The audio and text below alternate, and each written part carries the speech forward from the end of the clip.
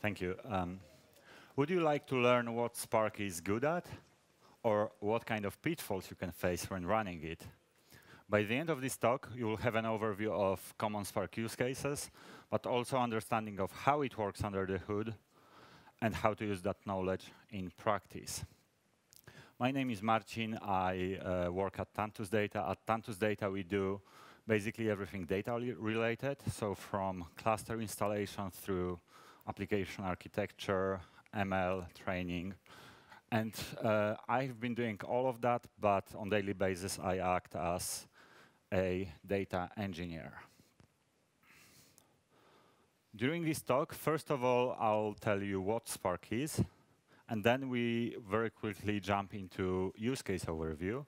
So I'll show you a few use cases which should give you broad enough overview of what you can use Spark for and whether you see any similarities to use cases you have in mind and whether Spark will be useful for you or not.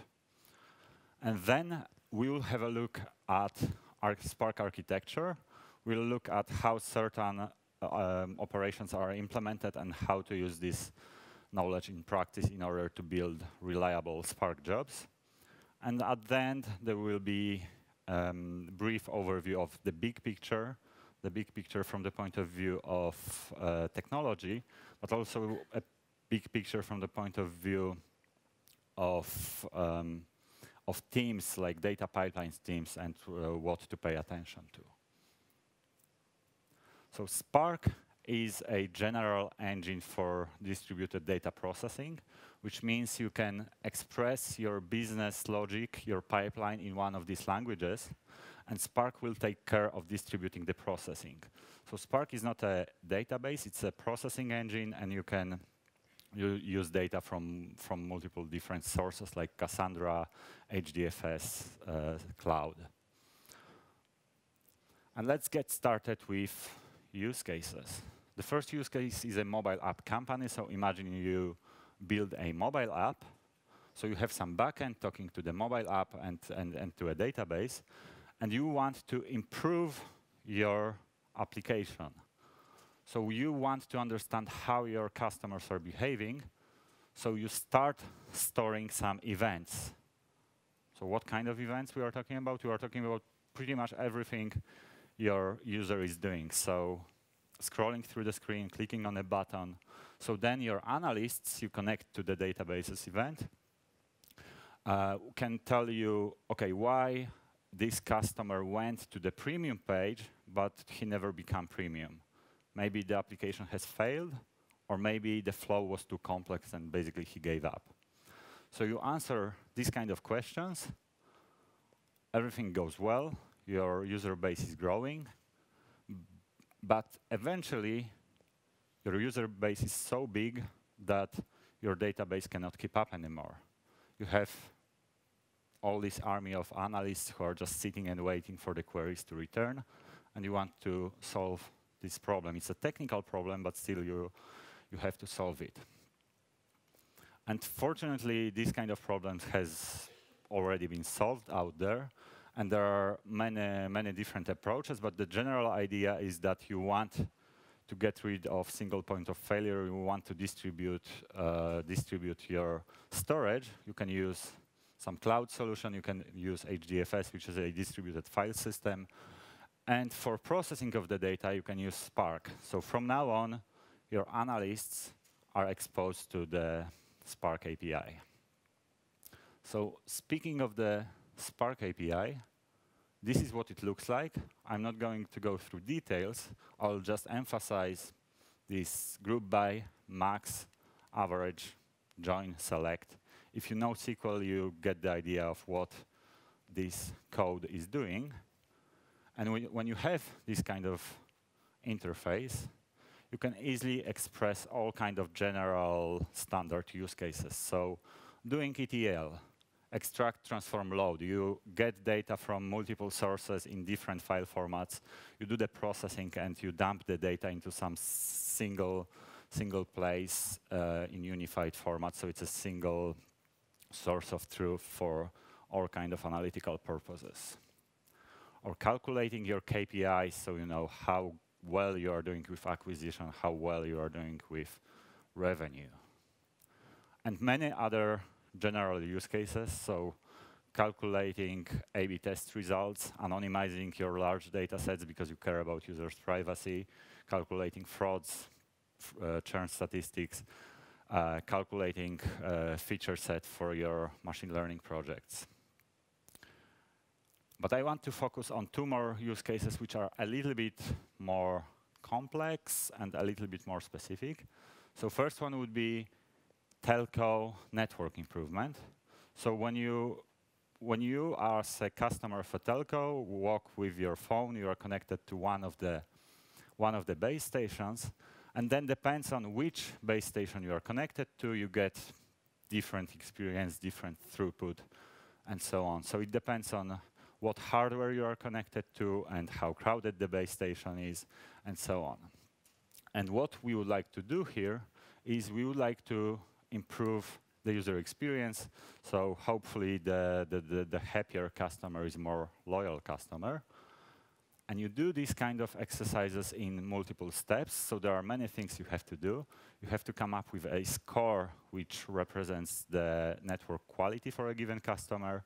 You have to come up with churn prediction model, so you understand whether network quality is anyhow related with customer loyalty. You simulate how your network will behave after upgrading given base station based on the hardware statistics. And by the end of the day, you apply the simulated network score to the churn prediction model, so you know whether it makes sense to improve the network in a given place or not.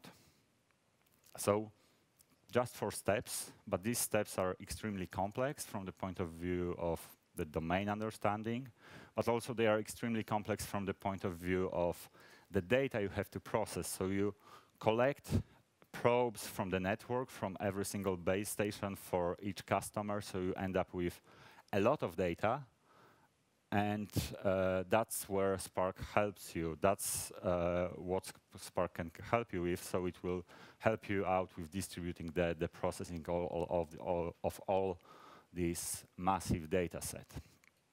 And you might ask, okay, but why don't I just take some sample or an aggregate and take it to my local machine or take it to some powerful Python server? When you deal with a sample, an aggregate, you limit your data set, and you might end up with this blind man and an elephant problem.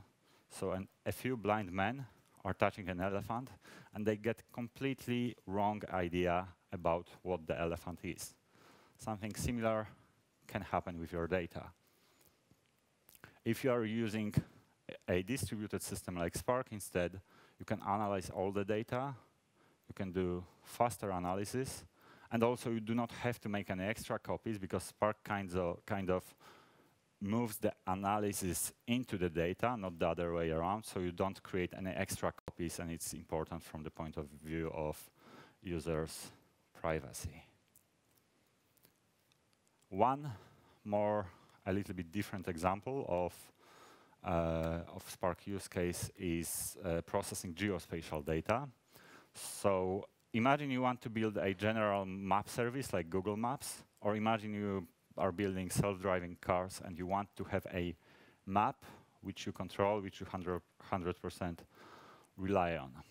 If you do that, then you most likely have to combine data from many different sources.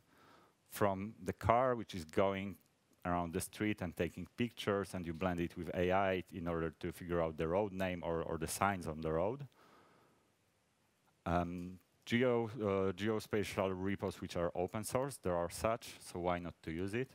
You can buy some data from vendors because you know some vendors have good postal repos in a given country.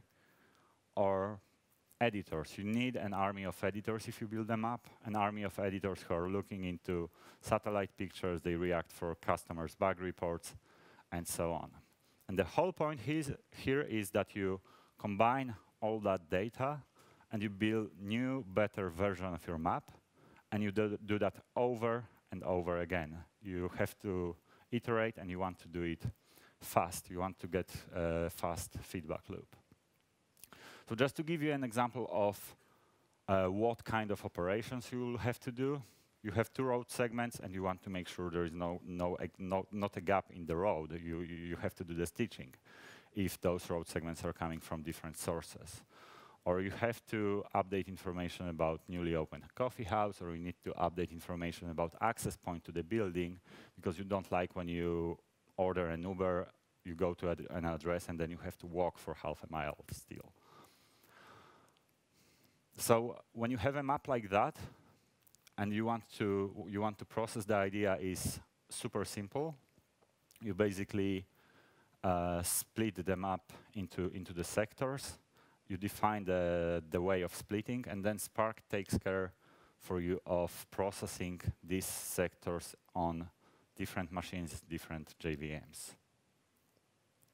And in this use case, it's slightly different from the previous one, because in this use case, the data size we are talking about is not that large, but the processing is extremely CPU heavy, so you're gaining the CPU power here. So just a quick recap of the use cases. Spark can help you if you have some massive data sets to process, or if you want to throw many CPUs and you are looking for a way of distributing the load. It gives you SQL interface if we are talking about analytics use cases, so it's quite easy to get started with. If you have some more complex logic to express, and if you want lower level control, you get functional programming kind of interface as well. Okay, but enough of use cases. I would like to do a deep dive into how Spark works, how certain functions are implemented, and why would you care? I would like you to have better disaster recovery plan than this one. And why are we talking about disaster recovery plans? Because when I work with clients, I can see that they quite easily can implement the logic in Spark. They can quite easily get around the interface. But then when they go to production data set, which is larger than what they used for testing, then they end up with problems. And for some of Spark operations, you need to understand how they work in order to be efficient. So let's get started with some basics. When you work with a data set in Spark, it's partitioned. It's kind of hidden from you, but we are talking about partitioned data set all the time, and data sets which are on multiple machines. And then when Spark does transformations, it can do different types of transformation. The first one is simple. So imagine you are doing two uppercase on a string record. You can do it one by one, right? So you do not have to mix data between multiple partition. It does it partition by partition. And because they are quite simple, Spark can pipeline many transformations like that, and it creates a task for multiple simple transformations which can be done on one partition at a time. So task is the most granular unit of execution in Spark, but you can also have transformations which are a little bit more complex.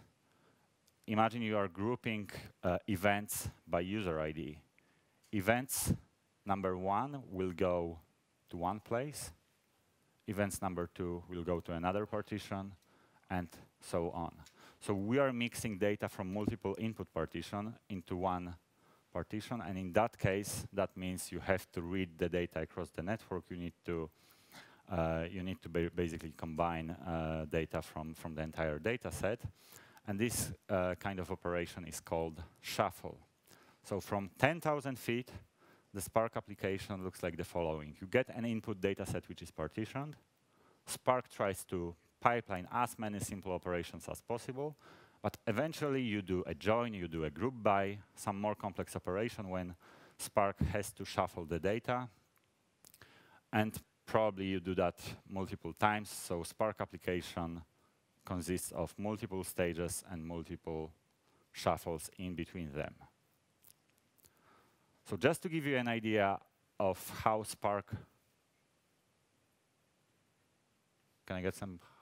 OK, never mind. Just to give you an idea how Spark parallelized the load, let's have a look at simplest scenario ever. You read some data. That data contains a timestamp. And out of this timestamp, you would like to calculate a year, a month, and a day the event has happened in. So what Spark will do, single Spark task will read chunk of your data. It will calculate the year, month, and the day on the fly, because it can do that. There is no need to split those activities. And when you request Spark to save the result, it will just do that. It will create a new file for you. And the question here will be, how many tasks like that will you have? Imagine you have a terabyte of data in 1,000 files, 8 blocks per file. Then it will be like 8,000 blocks and 8,000 tasks. 8,000 tasks which look exactly the same. There are no arrows in between those tasks. There are no dependencies in between those tasks. So they're super easy to parallelize. And not much really can go wrong. That's why I called it simplest scenario ever. And each of the tasks is run somewhere in your cluster on a JVM called executors. And all the executors are orchestrated by a driver process. How about looking at something more complex? Performing a join of events and users based on user ID. And let's say we have 10 terabytes of events. When Spark does a join, single task will read chunk of your data, and it will organize by the join key, so user ID in our case.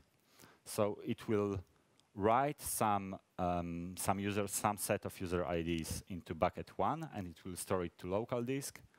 Some of the user IDs will go to bucket 2, and so on. And then every single task processing the events and processing the users will do exactly the same. So all our data is organized by user ID. And once it's done, Spark will be ready to create another stage, another set of tasks, so that this task will basically pull the bucket 1.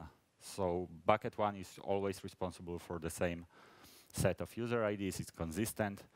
And the partial join can happen in task 1, task 2, and so on. And again, the question will be, how many tasks will we have in stage 2? The default is 200. You can control that. And why is it important? When you do the math, you have 10 terabytes of events, 200 tasks. That means 50 gigs per task. We are talking about JVMs. We usually want to keep them much smaller. And so 50 gigs of data per task in a JVM is usually too much, and you end up with one of these problems.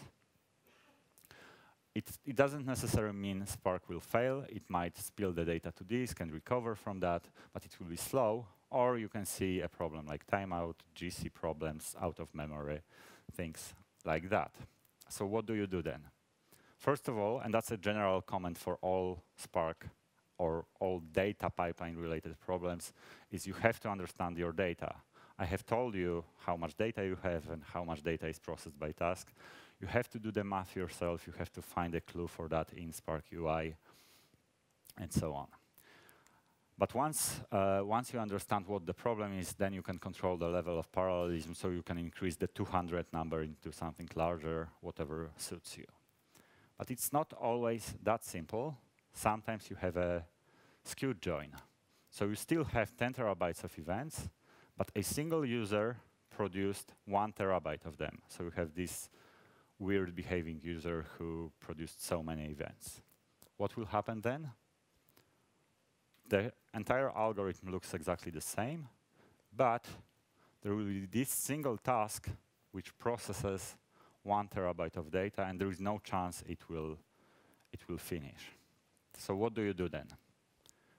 Again, you need to understand where the skew is coming from, because it might be that your input data is incorrect, or maybe you have introduced a bug in your logic, so the skew is kind of artificial. But if the skew really exists and you still want to perform the join on a skewed data, you do a little trick. So imagine you are joining events with users, and this user ID 1 is something you want to avoid. You want to avoid all the ones going to a single task. So you introduce some randomness in your data. You introduce a salt, which is a random value from a given range, and you duplicate all your user IDs. So for every single user, you copy the value with every single possible salt value. And when you do the join, you join not only by user ID, but also by the salt. So user ID 1, salt 1 goes to one place, salt 2 is going to another place, salt 3 is going to another place. So by doing that, you kind of gave a hint to Spark to process parts of your data in different tasks. But once again, you have to know where the skew is coming from. And once you know that, apply the salt. It's super useful. It's more useful than it sounds. I see this kind of problem very often, and it's really, really helpful. So it's a nice trick to have in your bag of tricks. I don't think we have time for caching, and there are many other Spark gotchas I would be happy to talk to you about. So if you want to talk about caching, broadcasting, or in general, like what other problems you might face when running Spark, I would be happy to. And there are other challenges which you probably will face. You are on Spark presentation, so I believe you are interested in data, so choosing the right file format, how to orchestrate data pipelines, how to deploy machine learning models to production.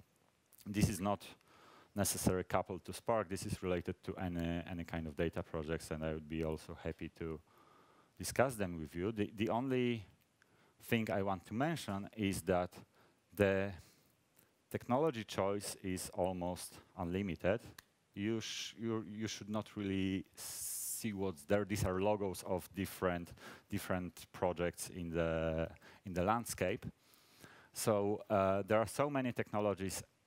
Be really sure that you really need to introduce a new technology before you do that, because it's kind of becomes it can really easily go out of hand. So be smart about what technology you are introducing to your technology stack.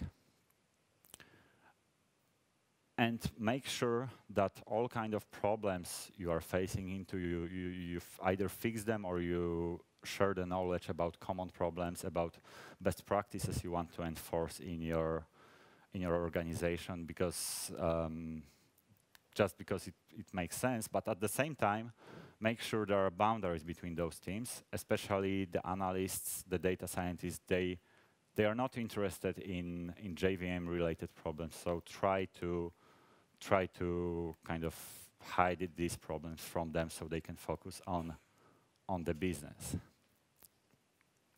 The last picture I want to show you for today is the hierarchy of needs in data science.